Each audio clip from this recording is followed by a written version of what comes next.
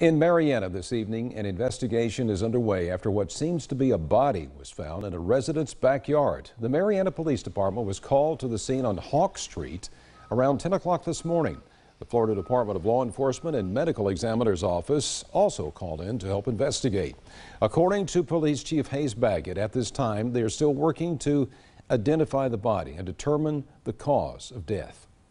A homeowner here on Hawk Street that discovered something suspicious in his backyard and called us to investigate, and we've discovered what appears to be a dead person and unknown cause of death at this time, and that's why Florida Department of Law Enforcement here working the scene.